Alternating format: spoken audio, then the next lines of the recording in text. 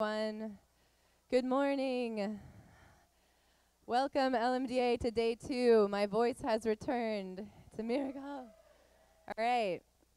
So we have a really full day of conversations planned. So I'm going to invite everyone to rejoin us in the atrium and to find a seat so we can begin our first plenary session. Our panelists are ready and waiting. Beforehand, I have a few announcements about the day. All right. Do not forget, hashtag LMDA17. When I was homesick last night, unable to join you at a nocturne, I was able to follow along some of the good conversations that were happening. So help out people like me and hashtag and keep those conversations going online. Don't forget to sign up to march with LMDA at San Francisco's Pride on Sunday. There's a sign-up sheet over at registration. Join us. Actually, today during lunch, we're going to be creating our own LMDA banner that we're going to march with through the parade. So you're welcome to join us during lunch and stop by one of the OSHA rooms. And we're going to have some crafts going on. For lunch, also, Patrick Dooley at Shotgun Players, whom you all met yesterday morning, has graciously invited us to actually join him at his space, which is just across the street, for lunch and conversation with Patrick Dooley. So basically, if you just go grab your lunch, and then we can head over there and chat in an informal way and with Patrick. And actually, if anyone is interested in doing that, if you could raise your hands, that'd be amazing, so I can give a head count to him. All right, let's see. 1, 2, 3, 4, 5, 6, 7, 8, 9, 10, 11, 12, 13, 14, 15, 16, 17. All right. And if you want to add your, just let me know, and I'll just let them know we have about 20 people coming. Great. So this afternoon also is our Friday field trips. We have a few different activities going on. We are actually going, Berkeley Rep has invited us to go to their ground floor to meet with their artists. That sign-up is happening at registration as well, and we are looking for people who have cars, who would be willing to share some seats and drive people over to the space. So if you have already signed up and you have a car and you would like to volunteer some of your seats, if you could actually make a note of that by your name and let us know how many seats you have available, that would be great. We also have Green Turgee Boot Camp happening this afternoon, which is going to be great. All the slots have actually been filled, but I hear that if it's something you're really, really passionate about, that there could be a little wiggle room. I also want to let you know that Z Hartman has traveled all the way from South Africa to to lead a really exciting contemplative and performative experience with us this afternoon called Traveling to the Theater and Back. We're going to meet in Osher A, and she'll lead us through that experience, and there's a sign up for that as well at registration. So please, I'm going to be there, so let's please join us there this afternoon. Just 2 more reminders. Just be aware of your personal space, of where you are in the Ed Roberts campus. We want to make sure that we keep pathways clear and aisles clear so that traffic can move freely. So just be aware of that. And then also when we're in the atrium, this room, I want to remind you to use the mics so that our lovely HowlRound guests can fully hear what you all have to say. Great. And so on that note, I'm going to hand it off to Brad. Oh, one more. Here's Ken. Just one suggestion for anyone who's interested in going to Shotgun, because the places where we get lunch often have lines. So I suggest trying to get your lunch sometime during the morning and pack it away, and then we'll leave here at 12:05. So if that's something you want to do, plan ahead for your lunch, because we won't have time to wait around and get it and then go over there. Great. Thank you, Ken. All right, and now over to Brad Rothbart. Hi everyone, and welcome to. We're sitting around talking about access. Is this on? Can people hear me? Good. Before we start, before we even begin to talk, I have a short video I would like to show everyone.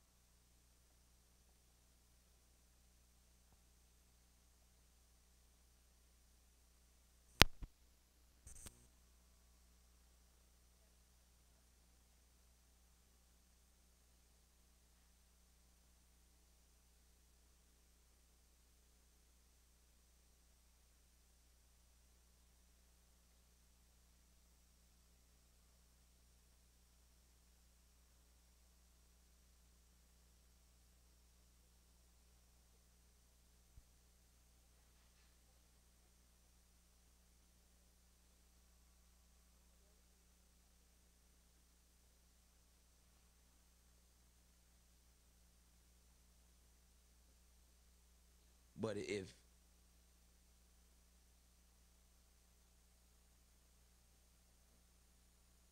anybody tell you that I miss practice, if a coach say I miss practice and y'all hear it, then that's that. I mean, I might have missed one practice this year, but if somebody say he doesn't come to practice, it can be one practice out of all the practices this year. That's enough. If I can't practice, I can't practice, man. I'm hurt, I'm hurt. I mean, simple as that. It ain't about that.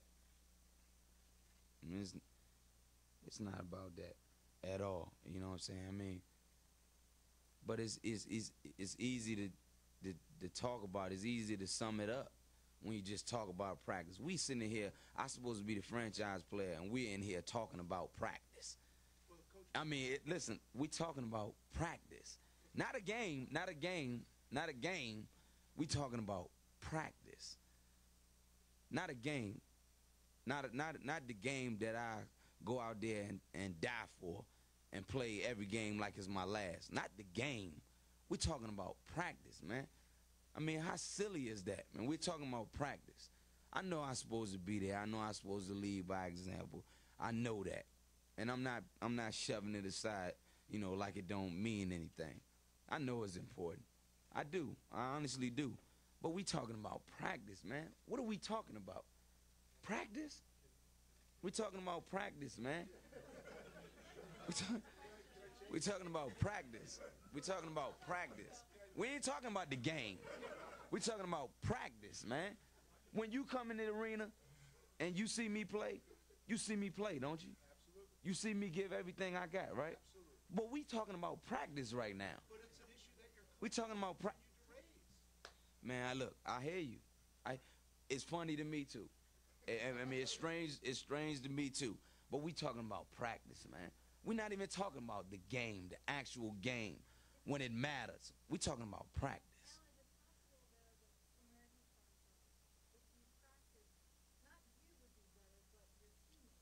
How the hell can I make my teammates better by practice? So all of that is interesting and also really troubling at some level because, of course, the racism embedded in there is kind of terrifying. We have white men laughing at a black man's pain, and I wanted to bring that into the room and have people sit with that, and if that makes you uncomfortable, that's fine. And if it doesn't, I would say check your issues around racism. But what's most interesting about this clip is this is not the entire clip. This is what's shown, this is what's recorded. There is 4 more minutes of this. And the story there is that Allen Iverson grew up in Hampton, Virginia, very, very poor. He was actually imprisoned for a year for stealing a pint of milk from the high school and had to be pardoned by the governor.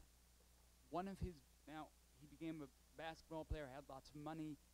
His best friend did not want to leave Virginia, did not want to leave his home because that was his home, that was his land, that was who he was. Earlier that week, his best friend had been shot and killed.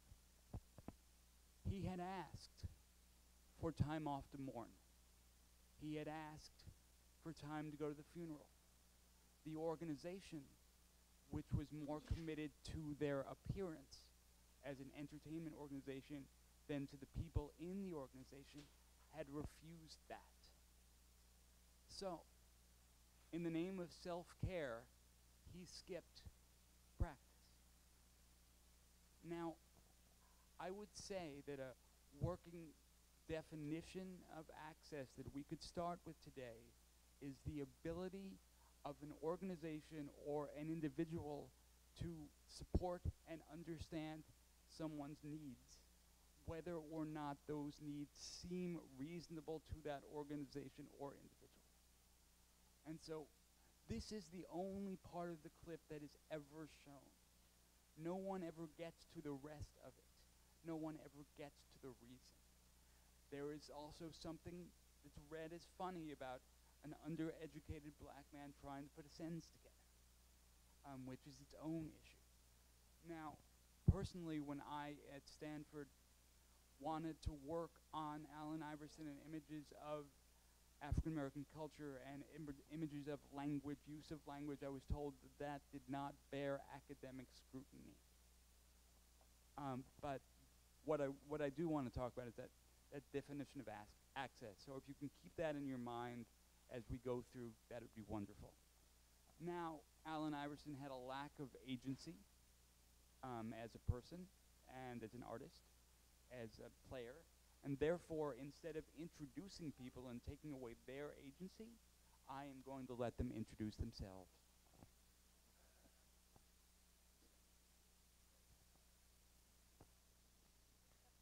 Hi, I'm Melissa Hillman. I am from here. I'm the artistic director of Impact Theater here in Berkeley. I write as Bitter Gertrude. And that's it. And I'm socially awkward. Good morning. My name is Ilana Brownstein. I'm the director of new work at Company One Theater in Boston. I'm also on the faculty of the Boston University School of Theater and am the founding dramaturg of Playwrights Commons. Yes, I use she, her, hers. So do I. Hello, my name is Michael Chemers. I'm a professor, associate professor, maybe full professor by the time I finish the sentence. I don't know. Of dramatic literature at the University of California at Santa Cruz. Formerly, I was the founding director of the BFA in dramaturgy program at Carnegie Mellon University. Yeah, a lot of my mafia is here today. And my pronouns are he, him, and his. I'm Brad Rothbart. I have my own excitement about doing this panel and frustration we're doing it again, because I've been doing this panel for 20 years in one form or other. And while the world is sophisticated, the problem. I am a freelance dramaturg. I write for American theater. I am an angry and passionate disabled person who wants to fight for justice. And my pronouns are they, them, and theirs.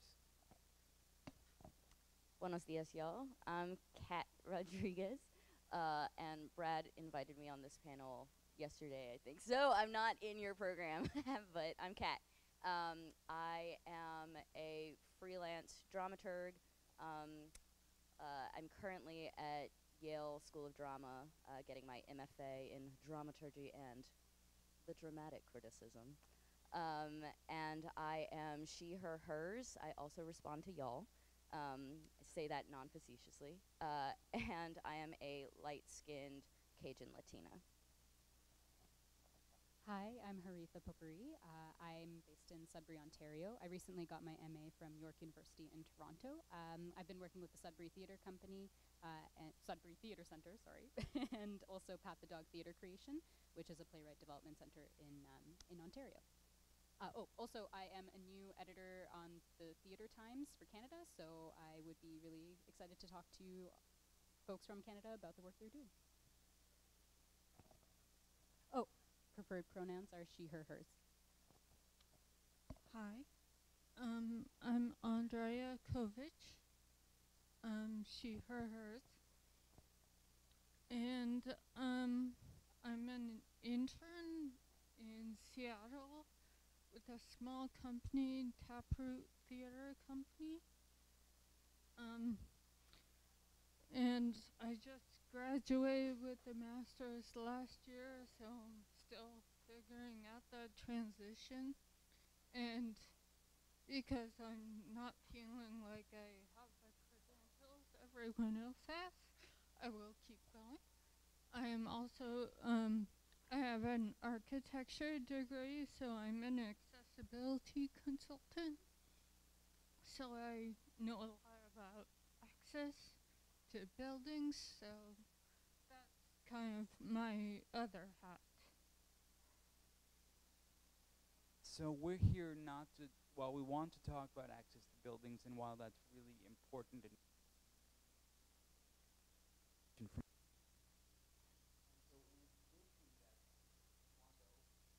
other issues around access, whether those are economic, whether those have to do with life decisions like motherhood, whether those have to do with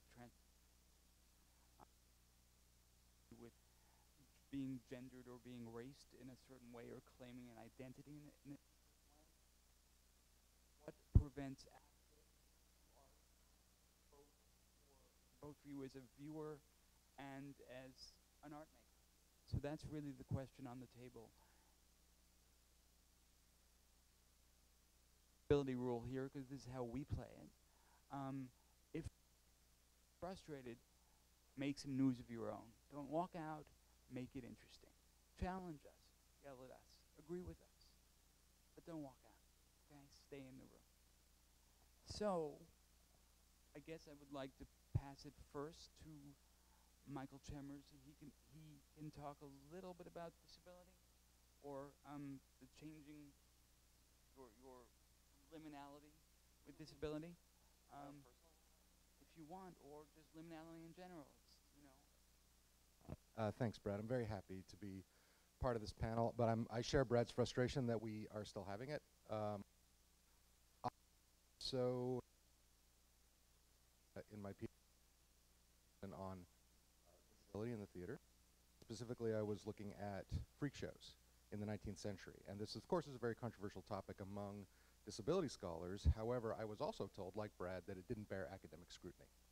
So I had to fight, on the one hand, I had to navigate a way to ground my research in what I think you heard yesterday during the Hot Topics is called the social model of disability, which is the notion that disability, like race, like gender, like sexual identity, is a socially constructed and therefore, at least in some way, partially performative identity, which bears the same kind of perverse, highly politicized, highly discriminatory relationship to what social model theorists call impairment, that gender bears to biological sex or race bears to skin color. We know that these connections are perverse. We know that they are politically expedient, and we know that they're discriminatory, right?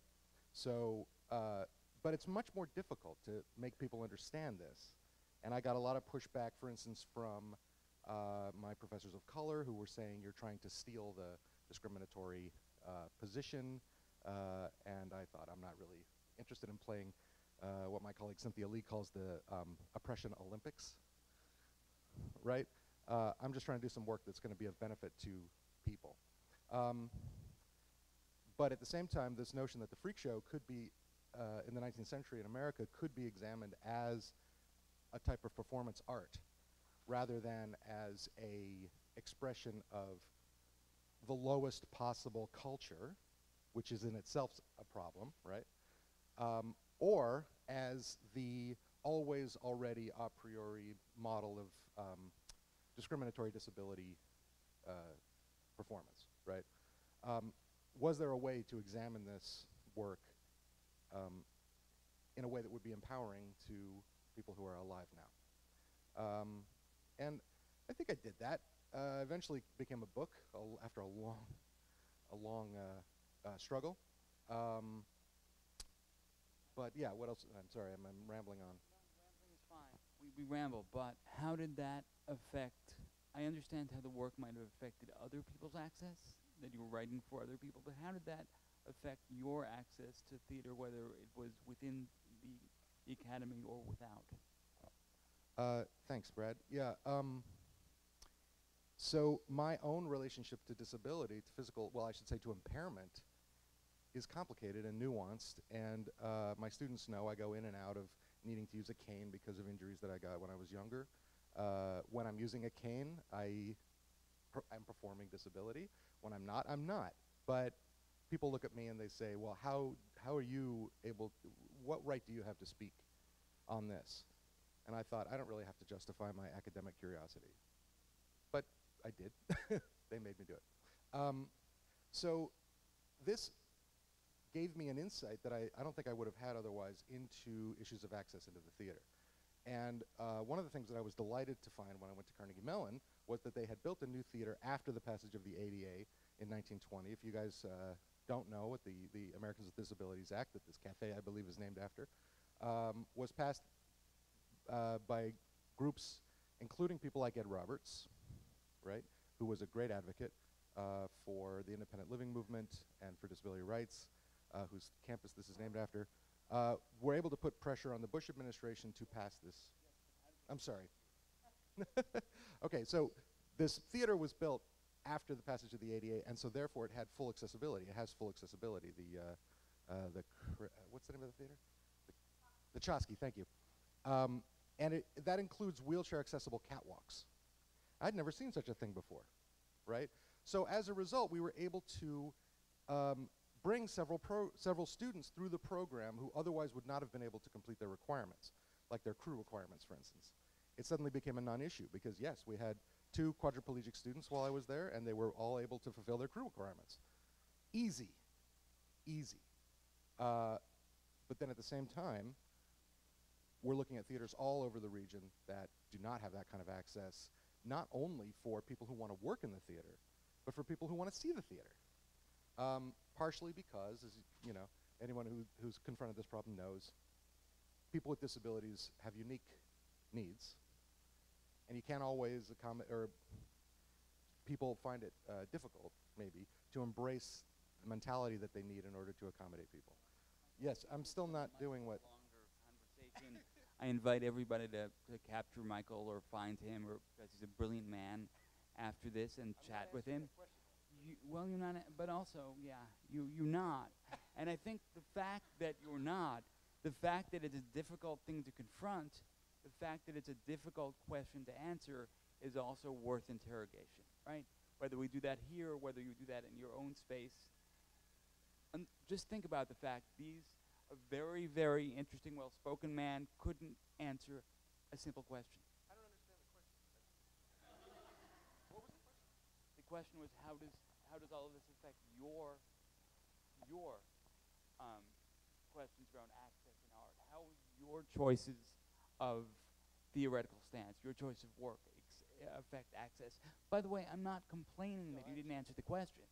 It's just that it's a simple question that is not simple at all, because it makes us confront ourselves, it makes us confront the other people in the room, it makes us confront the institution that we're at. It's a big question that looks little. I don't really want to talk all the time because I'm moderating, and I'm trying to be moderate, and I'm generally immoderate. But I was looking at the panel, and I think Kat is truly a brilliant person and a really wonderful thinker. And I also thought, oh my God, we're talking about inclusion and we have no people of color. What am I doing? Oh my God. Well, no, actually, we have Horitha, but that was still one person on a 6-person panel. And if I want to advocate for this, I have to be aware of this. And so even though I do not know Kat that well, I reached out to her because that was in my head, that we have to be aware of more than what's just in our experience, right? We have to keep reaching out. So Kat, I invite you to try to address the questions of access in art in whatever way they've impacted your life. Yeah. Hi, y'all. Well, for me, I'm going to approach this from passing. As a light-skinned person of color, it's really important that I own that privilege of the light-skinnedness and the ability to pass. And I think this is important and intersects with all areas of access, right? Whether it's economic, it's gender, sexual orientation. I mean, I could go on and on, or even frankly, disability or impairment, right? I failed to mention that I'm on the Latinx Theater Commons steering committee, and we had a meeting in Seattle, and we were talking about this subject, and people were tackling it in terms of architecture, et cetera, et cetera. And I made a very small comment about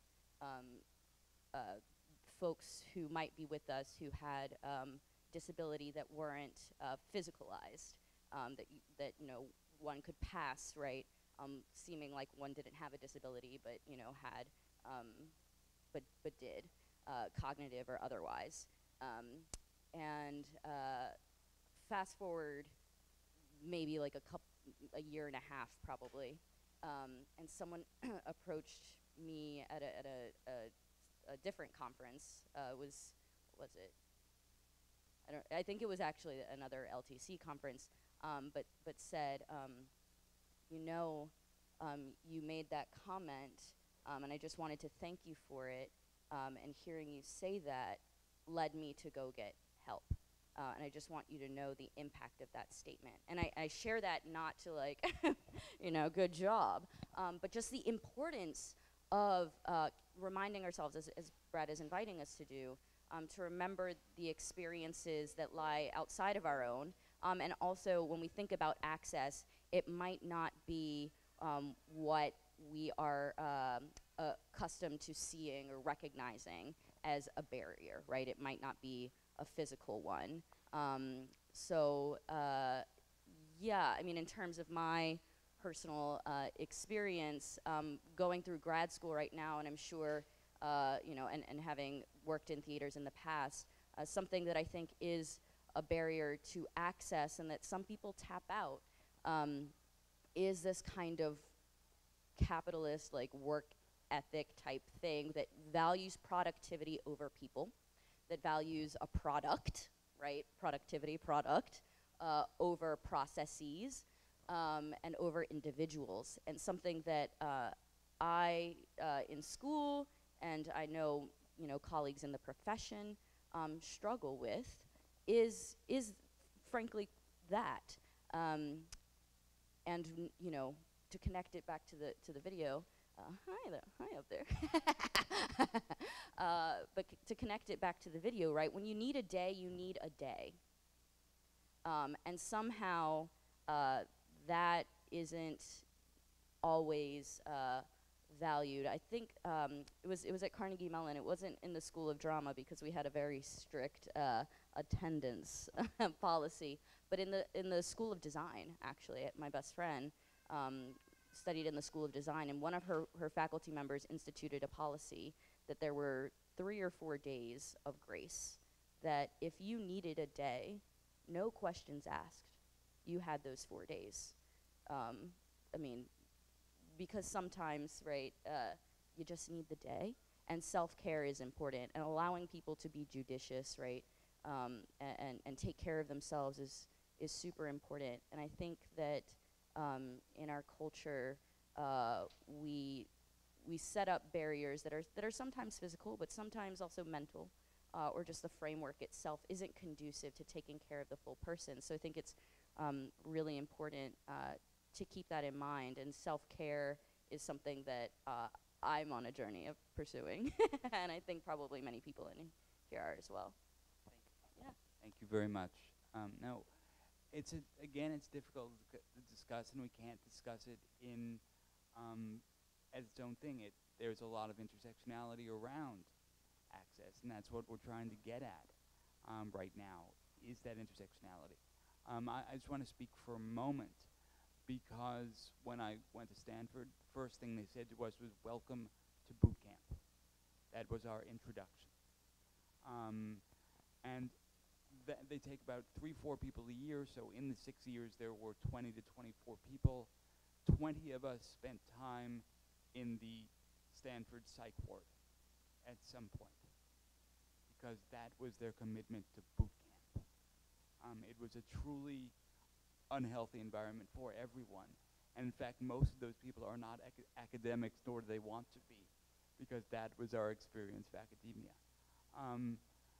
Not only was I not able to talk about Allen Iverson, I was also very interested in Christina Aguilera and her issues around agency, because she took her cultural capital and made a very personal album. And I was told by women who consider themselves feminist that that can't be the truth, that just had to be a marketing ploy, that she was not intelligent enough to make those decisions. So I am not interested in the medical model of disability, nor am I interested in the social model. I am interested in the cultural model. And I would say, all of you who do not have a voice in the majority culture, all of you who do not have that social capital, you are disabled by the society. welcome to my world, welcome. We have just become a much larger community, and together we can make real change. So I would like to pass this to Haritha so that she can talk about her experience. Oh, Philippa. Say like the 5 tenets of boot camp, like just so we have an idea of what that entails. Sorry to interrupt.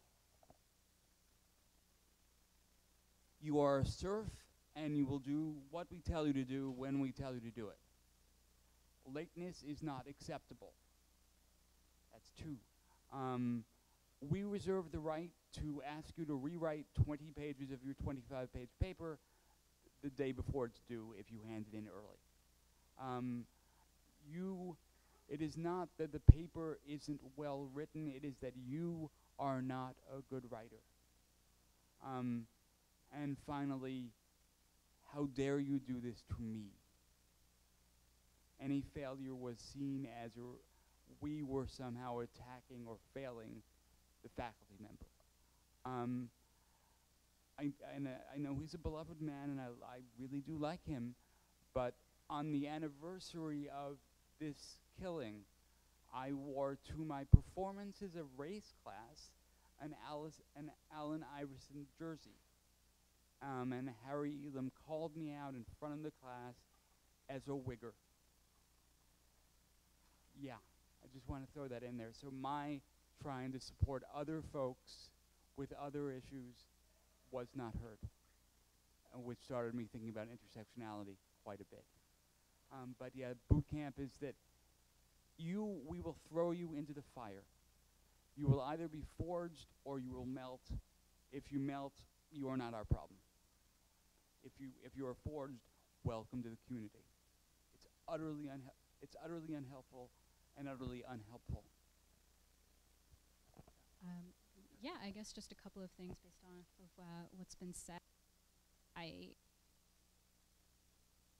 Environments, I've seen many bright, passionate people just be pulverized by the system, and it's just so upsetting, and no one really knows what to do because universities are being increasingly corporatized, and they're made to churn out people with degrees who become who go into professions, and even that's not a guarantee, right? And I think too of the way that there's been this development of like an experience-based economy which glamorizes the life of artists who are often in very precarious positions, and they say that artists' abilities to find opportunities and make something from nothing, that is how we should engage other people and entrepreneurs. That's the way forward, rather than looking at the fact that it's an incredibly unhealthy way to live when you're not sure how you're going to eat and how you're going to take care of yourself when you're within that very stressful kind of environment. So I think that's something that troubles me a little bit. And then in terms of race, I think of my experiences growing up as an immigrant. So I was born to Indian parents in Ireland, so outside of India, not really attached to that culture. Moved to the States when I was 3, and then kind of, I guess my process of assimilation was through 90s TV shows, and that is how I learned what it is to have a family life and to socialize with people at school, and just those classic problems that occur in those sitcoms like Boy Meets World and Full House and so on. But then I think of how amazing Master of None was to me, which is a show on Netflix, and it's by Aziz Ansari and Alan Wang, I think is his last name, and the way that they showed me something that was so familiar to me from my own home life, and that I had just never really given any credibility to it. I had taken other images of what it means to have parents or so on from things that actually weren't true to my lived experience, and it was a very powerful moment for me. And something similar happened in a workshop I was in with an Indigenous writer. It was an incredibly gentle piece. Also, it's set within a domestic space. It really just it's very quiet.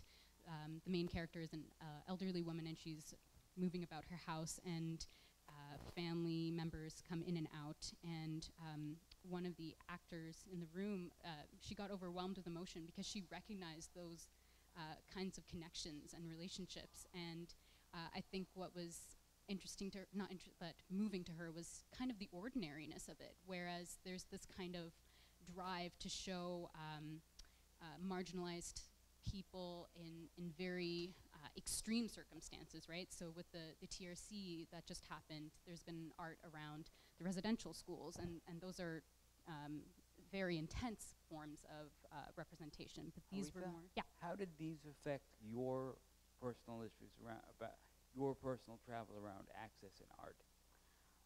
I think it's just the idea that the stories we want to see and the access we want to create for those storytellers is less about like it's less dramatic in a way than people think. These are experiences that are kind of very gentle in how they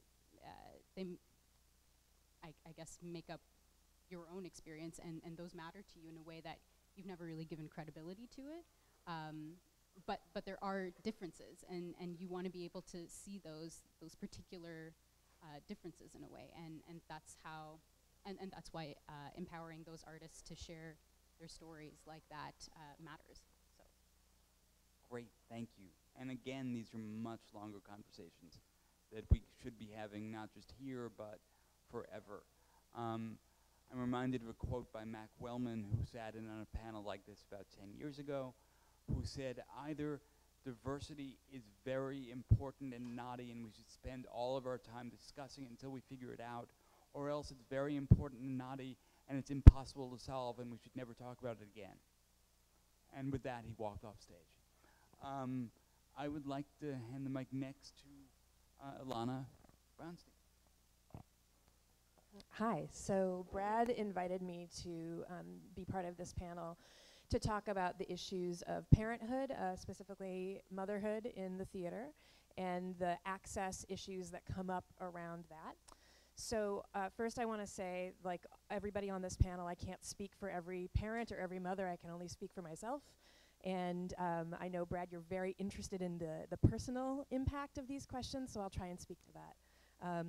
So I have a 2-year-old at home who's really mad at me for not being there. Really mad. You know, I'm leaving panels at 4:45 or 5 o'clock here so I can catch him right before he goes to bed at 8 o'clock Boston time. And, you know, we're FaceTiming and he's trying to understand why I am in Berkeley, California. It's my first trip away from home in 2 years, and that's the last time I was at a LMDA conference was 2014. So hi, it's nice to see everybody again. I've been on motherhood hiatus because it was impossible for me. It's not impossible for everybody, but it was impossible for me to figure out how to maintain a really active professional life in the field, an active professional life in my day-to-day, in my 2 full-time jobs in the theater, as well as a personal life with my family. And you know, a lot of stuff falls away when you're making those choices, and one of the choices that I had to make was that I pulled out of national conversations right at a moment when I was feeling sort of at the height of my professional career. I felt like in 2014 I had kind of come to a point where I was feeling very confident about my professional life. I was feeling very connected. I felt very involved in a lot of threads of conversation that were happening across not just the dramaturgical field and the theatrical field, but thinking about where those things intersect with social justice, with public arts advocacy, with civic practice in both local and national levels. And then I dropped out. And I am only just beginning to walk back in. And it's really challenging for me, actually. I'm experiencing the thing where I used to be, I was saying this to somebody the other day, I used to be the kind of person, I'm still the kind of person that loves a conference. Give me a conference any day. I love a conference. I feel really like rejuvenated and inspired by conferences. But I also used to be the person with like the incredible stamina who could just like go to every session. No doubt. I would be out late every night talking to everybody, every day, all day, everywhere. can't do it. I'm discovering that this weekend. It's not possible.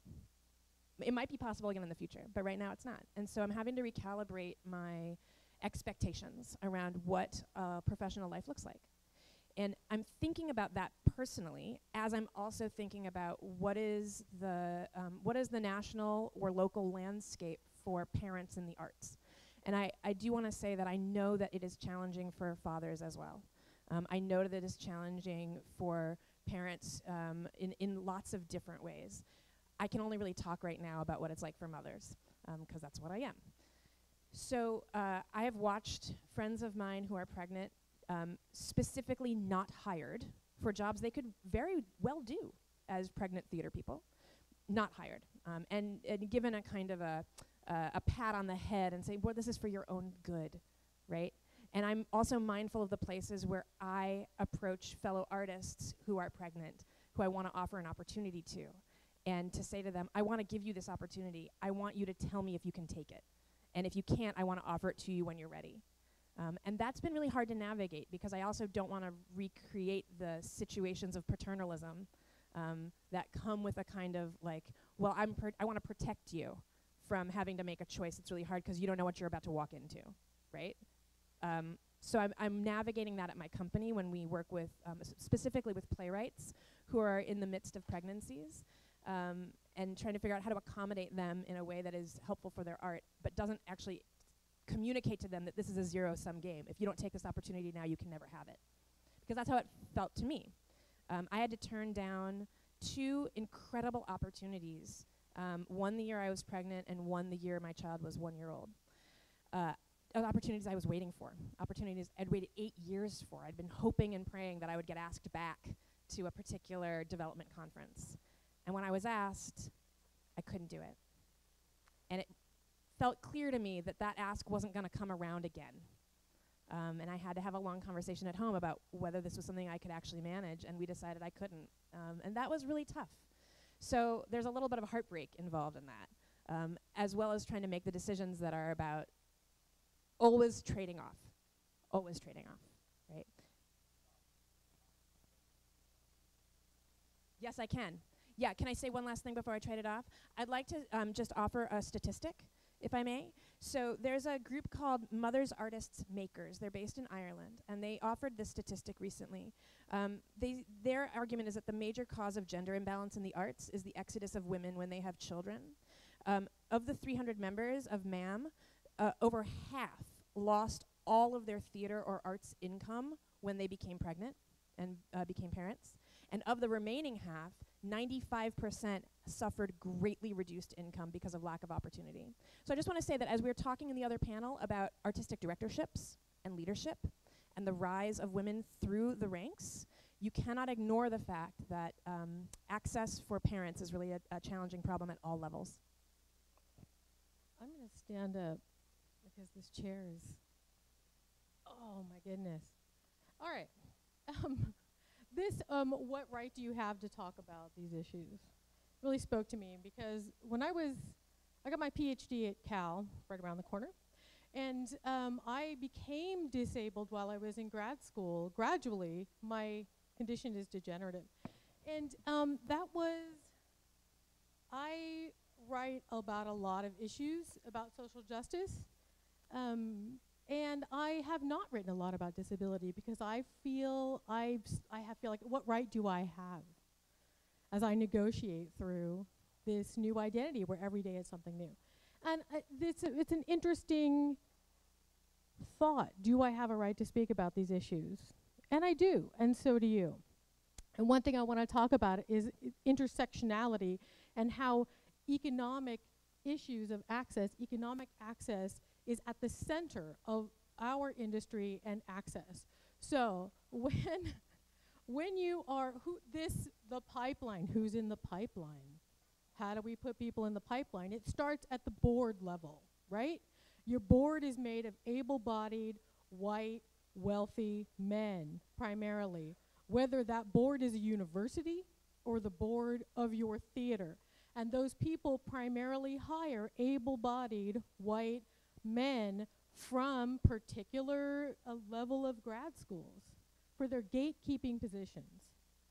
And they, in turn, hire cisgendered, able-bodied, white men for gatekeeping positions, and so on and so on and so on. And it's not, I don't think it's malicious, but I think that people hire people, mentor people that feel familiar to them. And so we don't, when we think about who's in the everyone's busy. Everyone's busy. And the dirty little secret of every industry in the world is that we hire the first person that we know that fits, because that's one problem solved, because I've got 13 people to cast. So I'm going to cast these 3 that I already know, and then I'm going to go out and audition for these and stuff. Every position my brother has ever gotten, every opportunity my 7-figure earning brother has ever gotten in industry was because he knew somebody. And watching that happen, I've watched it happen in theater, I've watched it happen. And so I purposely, when I was casting at Impact Theater, I decided I'm going to go and sit in the audience of theaters of color in the Bay Area. Because when I'm panicked and I need to cast somebody today, I want those 5 actors that first pop into my mind to be actors of color. I'm literally collaring kids in the parking lot like, "Hi, I'm Melissa Hillman." I was like, "You were great. What's your email address?" 100% true. And so what does it mean to create access when we have people in the pipeline who are all from a certain socioeconomic, cisgendered, white male? It's not about bending down to give access to somebody. It's about, this is the thing. We talk about, I was on a panel of people talking about, what are we going to do for Black History Month at this school? What should we do for Black History Month? Maybe we should do something to foster Black excellence. This white guy said. I'm like, you don't need to foster it, it's already there. It's everywhere. They're already doing it. They're already doing it. You just need to hand them the mic. So it's the same thing with disability, with gender, with my daughter just graduated from high school. My daughter was recently the first openly trans woman to graduate from her high school, in the history of the high school. I was very, very proud and excited. But becoming disabled, realizing I have a transgender daughter, these things, these issues open my eyes to how little access there really is, which in turn opened my eyes to how little I had known about these issues before they were a part of my life. And that was I've been disabled for quite some time. That was a mind blower for me, to just suddenly see the world from a different angle and go and with intentionality to learn about people who are not like me. And that is what the access is. We have access of process and access of product. The access of process is who creates the access of process. Oh, I'm sorry, I did this for how. The access of process is who do we hire to create these stories? Who are our gatekeepers? The access of product is what are the stories we telling and how are we telling them? And our access of product is not going to change while our access of process is still primarily dominated by able-bodied white men. As to when you are hiring, you can't look in your pipeline of white dudes from Ivy League universities. You have to look outside of that pipeline. We have to change the basic structure of how we do things to invite people in to with the excellence that they already have. When we're funding, why are we funding big white theaters diversity initiatives, which is great, and not funding at all Black-run theaters? Why are we not doing this? So access starts at the gatekeeper level. It starts on your board. It starts on who's hiring for your artistic director. It starts. The great example is the big thing around Glass Menagerie, which I'm very interested in right now. I'm hiring a Madison Ferris Glass Menagerie, and I'm writing an article for Cal Shakes about their upcoming Glass Menagerie. And I was excited by Madison Ferris. I'm excited by the casting at Cal Shakes. But think about this for a moment, no matter who you put in that role, Laura is a disabled woman who is a memory of an able-bodied man, who is directed on stage by another able-bodied man. And I love Tennessee Williams with all of my bitchy heart. But there also needs to be room for our stories. And on that note, shall I take this mic down to Andrea? Oh!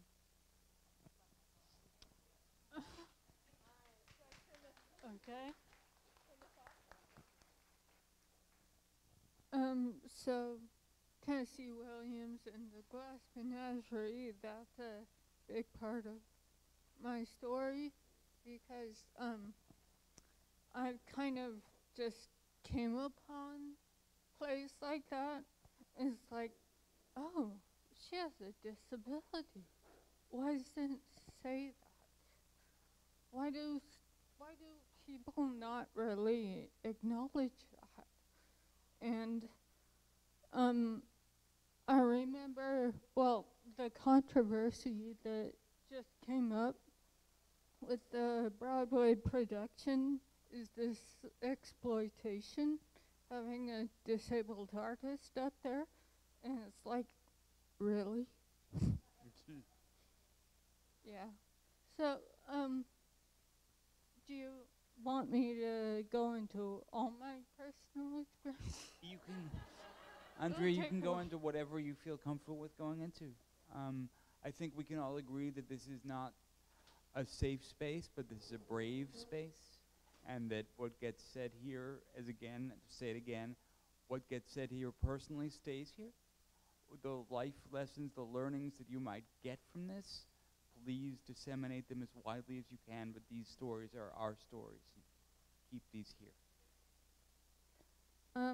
Well, something I wanted to echo that I've heard at this conference is if you're in the academic world, diversify your curriculum, and that includes disability. I had never heard of disabled theater for quite a while, and then I just kind of came upon it. And I had to teach myself, basically, because it was not taught in the classroom, and I've always kind of felt like I was never represented in what they were teaching in the classroom. I am starting to educate myself on disabled civil rights, and it's like, why did we not hear this in history class? But it seems to be shoved aside for other reasons, and I won't say that they're not important reasons, but this is just as important. I also have personally had a lot of problems with access as far as buildings, and I think it's important to keep bringing it up because it really bothers me that theater companies will say something like, we do not discriminate against people with disabilities. And then there are stairs to the administrative office. And it's like, you can't hire someone in a wheelchair, so aren't you discriminating? But again, I accept that there are reasons. They're not always right. And that, I think that not having that access is one of the problems that people with disabilities cannot get into those leadership roles, because I can't even get an internship there. So there are a lot of other issues about access, and I'm trying not to bitch and moan about all my issues. So, anyone else want to take? I would like to say a couple of things to that, and that is that part of disability is me dealing with your shit. And I shouldn't have to do that. I'm willing to talk to you, I'm willing to talk about it, but I should not have to negotiate your shit all the time. So please get over that. I will tell you that as a college student in a drama department, I was cast as Ham in Endgame. Really? I was cast as a wounded soldier, and I was cast as an old man on the edge of death. And after all of this, after 4 years, my professor, the head of the department, pulled me into his office and said, "I need to apologize." And I said, "Well, yes, you do, but why?" And he said, "Because my mother died of cancer in my arms at a time when you couldn't tell people they were dying of cancer. And every time I see you, I think of her, and therefore I can't look at you." His shit, not mine. Unfortunately, it affected my career, right? Many years later, at a big one of those citywide auditions in Philadelphia, I came on, and I have a disability take on Richard III, right? And I did that monologue, and I know that monologue, and I've got that monologue. And I hit that monologue, and if you've ever auditioned, you know when you got it. You know when you nailed it. You know that moment. And a man walked up to me afterward and said, "Never do that again." And I said, "Why not?" He said, "Because you're so angry. We're afraid that if we don't hire you, you will hurt us." Yeah, that's a thing. And when you look at disabled folks who do get hired, they're nice. They're nice, they're acceptable, they're fun, they're sweet, they do a lot of work around being friendly and making you comfortable. And I'm not going to do that because there are enough people doing that. I'm angry. It's okay. I own my anger. It's okay to be angry. But also, I mean, for example, I was walking with Amrita Ramanan last night, and right now we're discovering that cerebral palsy actually is degenerative, much like post-polio, and so I'm having trouble breathing. And I think she's a lovely, wonderful person. We had a great discussion, and I'm walking down the street, and I had to stop a number of times. And I'm thinking, oh my God, will she subconsciously discriminate against me when she tries to hire someone because I'm having trouble breathing? Should I let her go so she doesn't see my struggle? And it's that. But again, that's your shit. That's not mine. I purposefully gave Andrea the last kind of personal story because as disabled folks, we never get that. We never get the last word. Our words are always analyzed and changed and made acceptable. So thank you for bearing with me, and know that when you talk about credentials and not having credentials and therefore not speaking, the system is set up so that we do not have access to get those credentials. And then we are discriminated against because we do not have the credentials that the system is set up not to give us. And so it perpetuates itself. I collapsed at Stanford. I was literally bouncing off the walls. I was so exhausted. I took my first year exam and I looked at it recently. It could have been written by a 5th grader. It is insane because I was that kind of tired, that kind of exhausted. And I remember, because we had a big session about accessibility and about accommodation and could I do this again, and Peggy Phelan took over the session and threw out the accessibility coordinator and began to scream at me. Scream. And her point was, how dare you do this to me? I fought for you. I believed in you. How dare you do this to me? I was the person falling apart, okay? I couldn't form a sentence. I was exhausted because the program was a boot camp, and I'm not a boot camp kind of guy.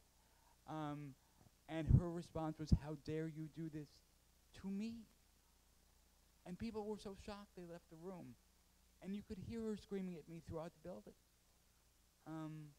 Again, her shit. But that affected me so much, I couldn't write for 6 years. Because I had been convinced I wasn't good enough. So even if we do not have the credentials, and I have a master's degree because a friend of mine fought for that and went to bat for me and said, God damn it, he's good. It's your system, it's not him. You're giving him a master's degree. And she won. But even if we do not have the credentials, even if our own life experiences have troubled our ability to get those credentials, know that those life experiences are invaluable, okay? That you should not and cannot deny us access because of who we are and how we present. Trust that our life experiences are as valuable as a degree. How much time do we have? Where are we? Anybody? 15 minutes. Does anyone have anything they want to say? Does anyone have any questions? Does anyone have any feedback for us?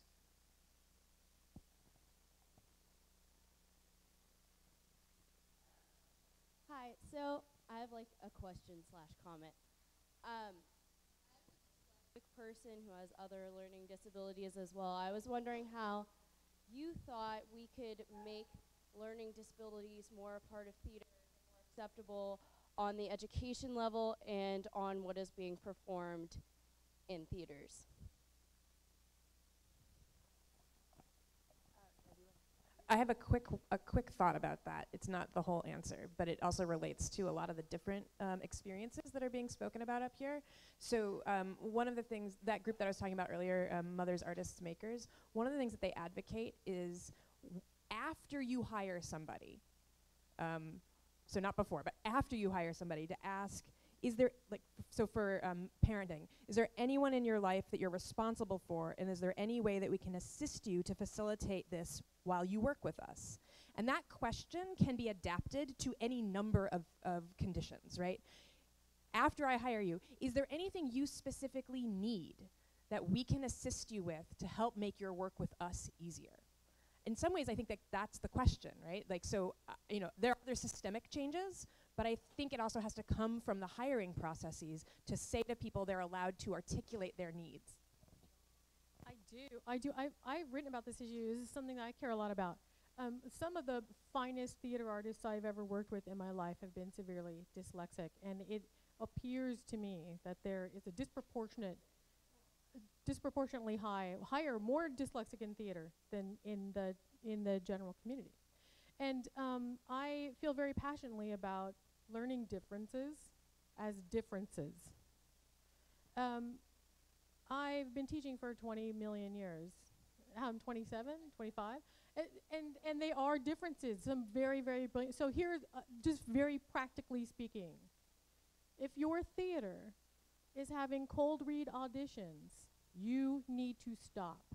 There is no excuse for having a cold read audition. I worked with new plays and new playwrights for 20 years in my theater company. You can get pages. It's fine. Do not do cold read auditions, because what you're doing is you're making it impossible for somebody. I've had actors tell me, I just didn't go to that audition, or I left when I realized, or whatever, right? Don't cold read. If you want people to have material to answer questions, everything should be available in advance. Who are you auditioning? Who are you hiring? What's the interview process going to be like? What are you going to ask that person to do? So being aware in your processes of the things that people need, asking them before they get there what they need. What do you need? Can you provide me a reading copy of the scene? Yes. Why not? Right? Can you give me an indication of what you might be asking? Whatever. We need to ask for what we need. And when somebody asks, it's terrifying to ask for what you need, right? I have been absolutely terrified of revealing that I'm in pain if I'm with somebody who might be in a position to hire me for something. So I know it's terrifying to ask for what we need. Ask for what you need, but it's terrifying because very often people do not give it, or they gaslight you.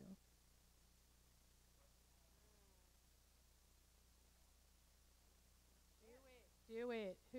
Oh my goodness. I can do it. I can do it. Hello, beautiful young lady. And oh, you have it. I have it. You have it. I'm gonna give the mine back to Brad, though. Thank you. So, Phaedra Scott, she, her, hers. I actually just posed this question on Twitter. And my question is the purpose of LMDA to be a watchdog for institutions who claim to welcome disability but are not wheelchair accessible, kind of speaking directly to what Andrea was saying. Yeah, is it the purpose of LMDA to be a watchdog for institutions who claim to welcome disability but to not be wheelchair accessible? And then the follow-up is that, like, for all types of access, if a mission statement of a theater company says it's about diversity, but we see that it's not in the staffing, what is LMDA's responsibility to call that theater or institution out?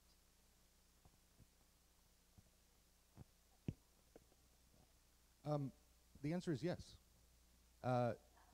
Yeah, absolutely. Yeah, the answer is absolutely yes, that as dramaturgs, I think we absolutely have a very affirmative and positive responsibility to be advocates for everybody who's potentially in our community, whatever their situation is.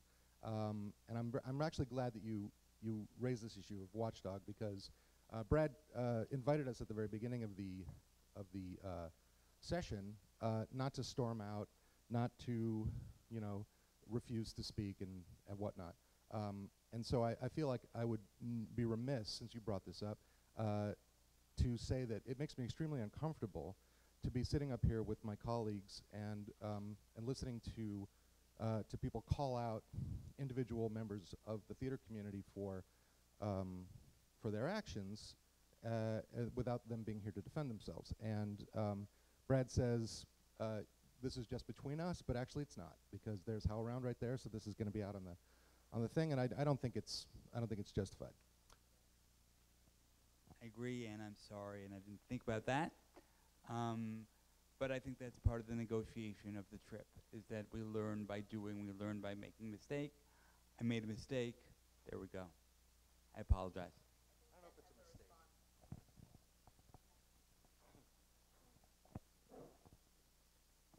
I'm going to invoke a little presidential privilege here. I'm actually really emotional and upset right now. I want to make a commitment, all of us together, and hopefully you'll get on board with this, but I don't want to have this panel at LMDA ever again. I think that LMDA right now needs to step up so that we integrate all the things that we're talking about now. Ask Coriana to set up I would actually change initiatives to essentials. What are LMDA access and inclusion essentials that we as an organization adopt right now, right here at this conference, that we integrate all throughout, top to bottom, side to side, in a horizontal organization that we will all commit to, with the goal of not having to have a special panel to talk about issues of access ever again, because we're going to live it. So I don't know exactly what that's going to look like. So I want everyone here to start to fill this out, and I will commit. And I know, and so we've got at least the next 3 years of leadership commitment to change things. And I do want to have LMDA be model. We are small enough, I think we're united enough, we're nimble enough to model the things that we're calling for out in the greater field. and we've talked about yesterday in a huge action breakout group about what does dramaturgy, what does leadership in dramaturgy look like? This is what it looks like. This is us getting together on a same page and saying this is the change we want to see in the world. This is how we're going to live the change within our ability to do so, and I think we can make a difference. Really quickly. Well, one thing really quickly I would like to say when we talk about diversity is not enough. Diversity is not equity. It's not enough to hire 3 black people and put them at the bottom rung of your thing and be like, look how diverse we are. Look at our box office staff. It's not. It's not enough to hire one trans actor one time. It's not enough to do one play by one person of color every 3 seasons. It's not enough. We need equity. Equity is more than diversity. Love, Melissa.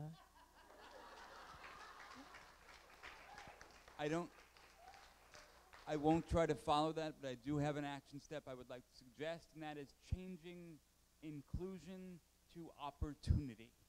Because getting us in the building is no longer enough. We need the possibility to have the possibility. I want to suggest that every diversity fellowship include disability. That's my action suggestion. Amy? So many mics. Amy Brooks, she, her, hers, roadside theater. And I'm an able-bodied woman who's having to think about a lot of these issues for the first time in my life because my father, who is older and whom I love very dearly, is in the final stages of COPD, which is a chronic lung disease. So his mobility is really strictly limited, and I'm having to think of a lot of issues of access to help him, which is a good thing for me, an important thing. But he's also a retired worker in the West Virginia Department of Rehabilitative Services. And he spent a large part of his career dealing with a lot of these issues. And I see that we have a Department of Rehabilitation right back there.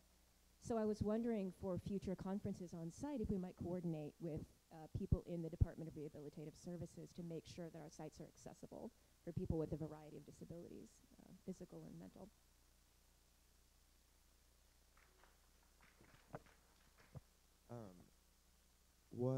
One thing I want to talk about, because you sort of brought it up, is that the idea of hiring one trans actor once and then never hiring them again.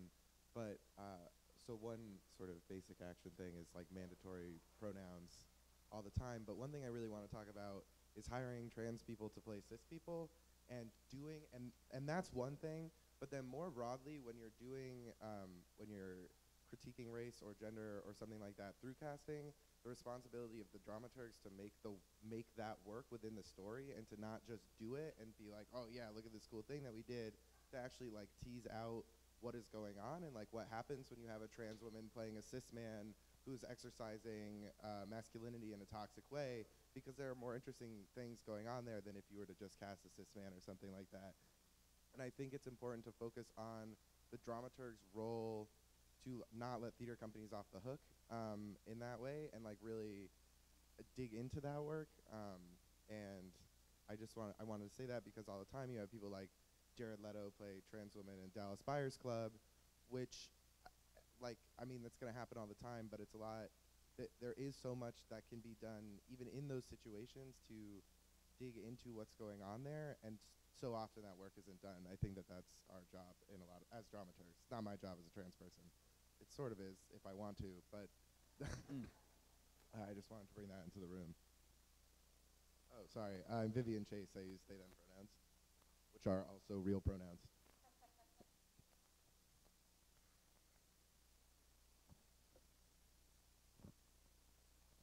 I'm Marin Robinson, she, her, hers. I'm jumping back to the dyslexia question earlier, just because I think actually one of the panels yesterday talked about blowing up the actor packet, and so having worked with a dyslexic actor in one of my casts,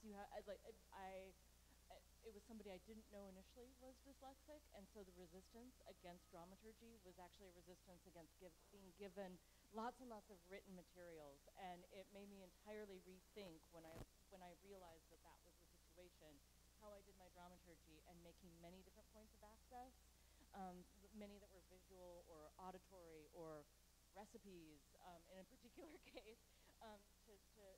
So think about that just in your individual practice too.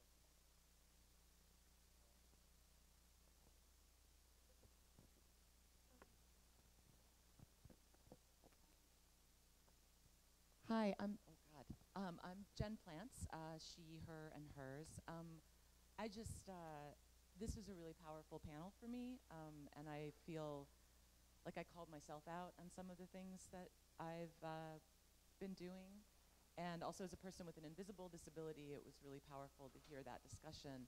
But I do want to say as an action item, as a parent, what you said was really moving to me, and conferences in particular are often excruciatingly difficult for people with children, mothers in particular. And there is certainly a double standard, which we could get into with gender issues, but something LMDA could do, particularly in a small organization, is think about childcare.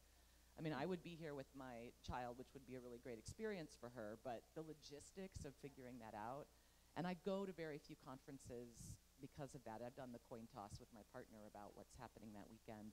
I would be happy to head up that issue, and there's, you know, a number of organizations of academic mothers that have made some good practices about that, and I think that's something really important we can put on Essentials.